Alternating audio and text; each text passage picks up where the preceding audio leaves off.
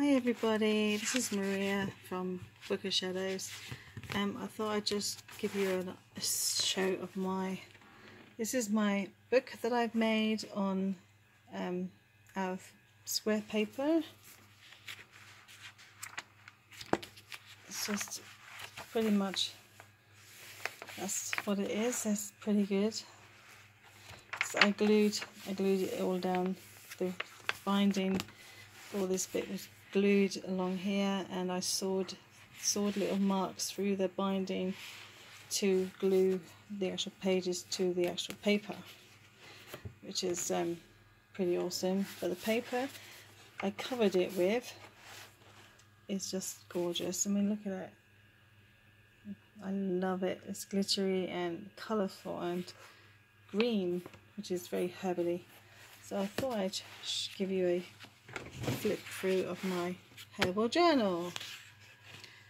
So on the first page we have just a 5-minute ginger and pineapple juice, and this just basically gives you the ingredients and the directions to use.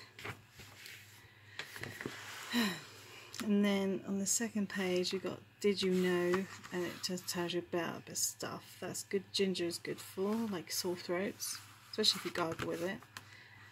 And then we have the watermelon juice with ginger and lemongrass, and the ingredients and some garnish, use lemongrass as well. And then we have directions for that one on the other side here. This one is a peppermint and lemonade, and then we have the directions, garnish and stuff like ingredients. So pretty much, and then on that side it's just notes and stuff, and it tells you, I've always underlined stuff or put something in coloured, great for summer. And then we have the garlic turkey, okra and potato soup, which sounds fantastic. I haven't tried that one yet, but it does sound nice. And the directions for that: stripped bass with tomatoes, corn and basil. Now I've had something similar, but I didn't use all the ingredients. And this is a fabulous recipe. And of course the directions. And then we have some most common herbs, and these are perennials. And then we have the aloe, and then the catnip, chives and fennel. There are some more. We have the ginger obviously, and the lavender. And then on this side we have the lemon balm, and then some more here. We have the mint, the oregano, rosemary, sage, St. John's wort and thyme, of course the lemon verbena. This page is just something I got from the Doctrine and the Ritual Magic books by Alphys Levi, and it's just a superstition about stuff. I just thought it'd be ideal to add that to my book. Now we have magical uses, and the term magical uses, which basically means incense, oils and salves and dry burning, wet burning, sacrificial, talismanic, emblems, sachets, mixtures, sleep pillows, dry use, alchemy. Note, the alchemy is not just for working of metals, okay? You can use it for flowers, plants and stuff like that. And correspondences, wood base, wood, and baths, dyes, candles and divination, sorry. So that is that part. Let me go on to, I have spells in here too, not very many, but I have spells and stuff.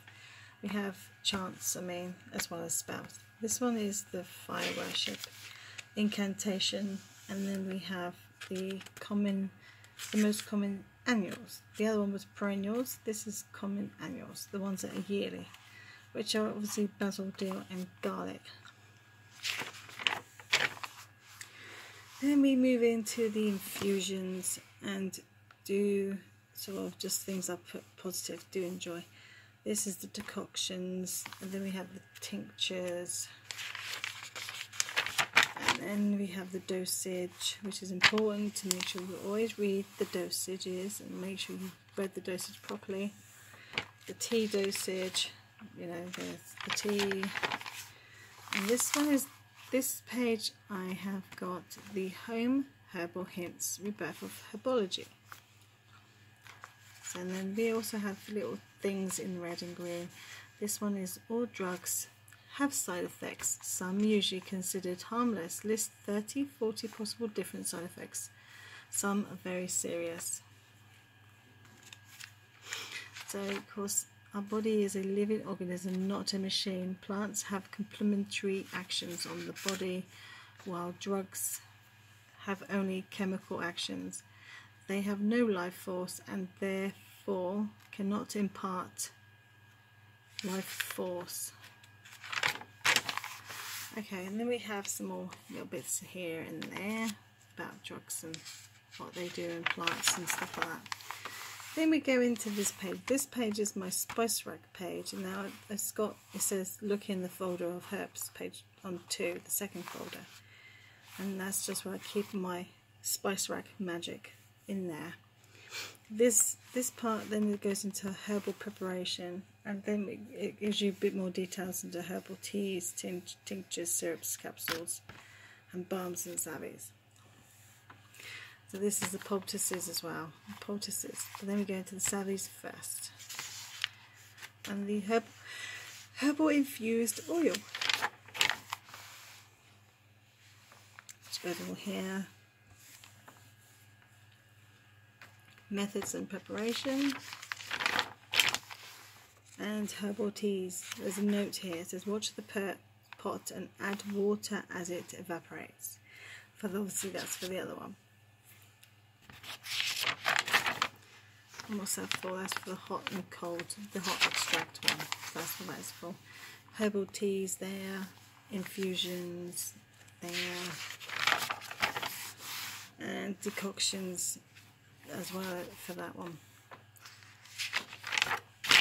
And then we have tinctures, and the best ones to use for tinctures are alcohol, vegetable glycerin or vinegar. And then we have syrups, which I've never tried the syrup on, even though they're in here. I've never used it. This says how to make syrup and the directions and everything there.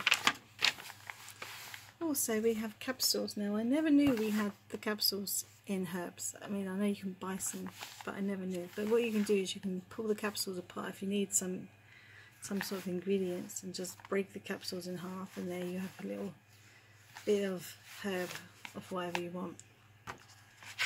Especially if you already have them in the house. So if you're going out to buy a certain herb, then you've got them in a capsule.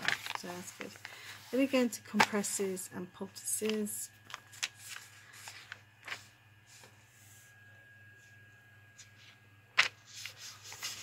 How to make compresses and poultices. Now this, to make the poultice upon you should, and I only got far as 3 to that bit there, and I hadn't finished it, so I literally have a lot more pages, as you can see.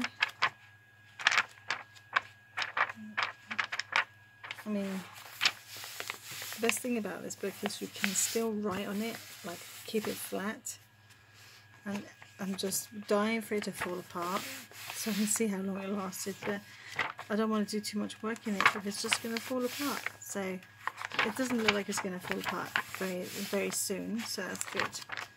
But I've already pulled a few pages out from the middle. Obviously that was the parts where it didn't get glued properly, but hey ho. It's pretty awesome anyway. I love this book, it's great. Anyway, if you loved my videos, and I'm due to make some more soon, sorry I've been a bit behind. I have a busy life at the moment, it's very busy. But if you do like my channel, please like and subscribe my videos, and I shall make some more soon. Thank you very much. Bye.